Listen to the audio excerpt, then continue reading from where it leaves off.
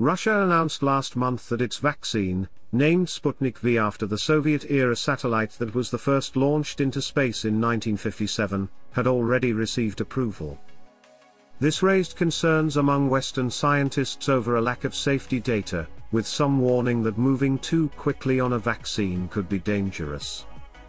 Russia denounced criticism as an attempt to undermine Moscow's research, and a Russian investor claimed vindication when Britain's prestigious The Lancet published research that showed patients in early tests developed antibodies with no serious adverse events. In the Lancet study, Russian researchers reported on 2 small trials, each involving 38 healthy adults aged between 18 and 60, who were given a 2-part immunization. Each participant was given a dose of the first part of the vaccine and then given a booster with the second part 21 days later. They were monitored over 42 days and all developed antibodies within the first 3 weeks. The report said the data showed that the vaccine was safe, well tolerated, and does not cause serious adverse events in healthy adult volunteers. Hi everyone. That's Science Telegram Channel Digest. Most interesting science news weekly. Before we start, make sure that you clicked subscribe button and like this video. The moon is rusting, and researchers want to know why. The moon, our closest cosmic neighbor, and the only other body in the solar system on which humans have set foot, is fairly well known to us. We know that there is practically no air. We know that there is water ice, but no liquid water. So, you can understand why the detection of hematite on the moon has scientists baffled, since hematite is an oxidized form of iron that, here on Earth, requires the presence of both air and water to form. Especially since the moon is constantly bombarded with a stream of hydrogen from the solar wind, a reducing agent that donates its electrons to the materials it interacts with. Oxidization occurs due to a loss of electrons, so even if all of the right elements were present for oxidization to occur, the solar wind should cancel it out.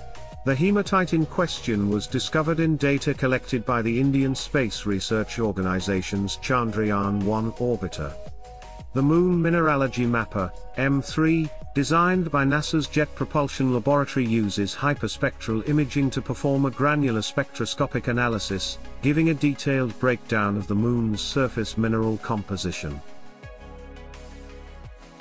Russia declassified footage of the most powerful nuclear bomb blast in history.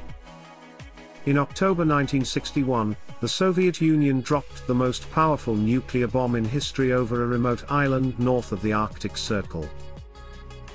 Though the bomb detonated nearly 2.5 miles, 4 kilometers, above ground, the resulting shockwave stripped the island as bare and flat as a skating rink.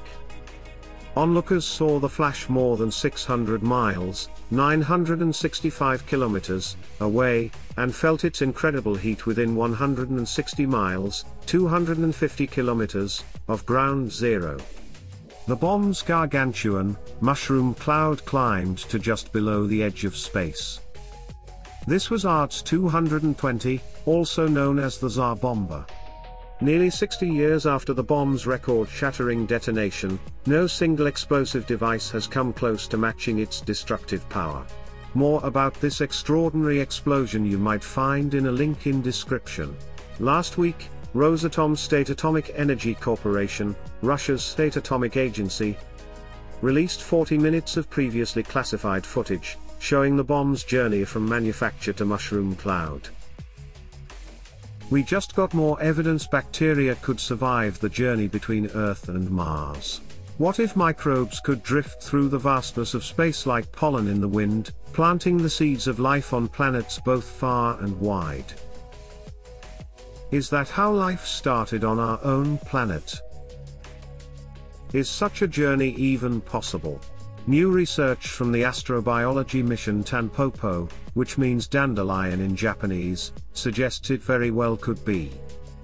Samples of a highly resistant bacterium genus called Pneumococcus, which can be found high up in our atmosphere, has officially survived 3 years in the vacuum of space, withstanding microgravity, intense ultraviolet radiation and extreme temperatures whilst riding on the outside of the International Space Station.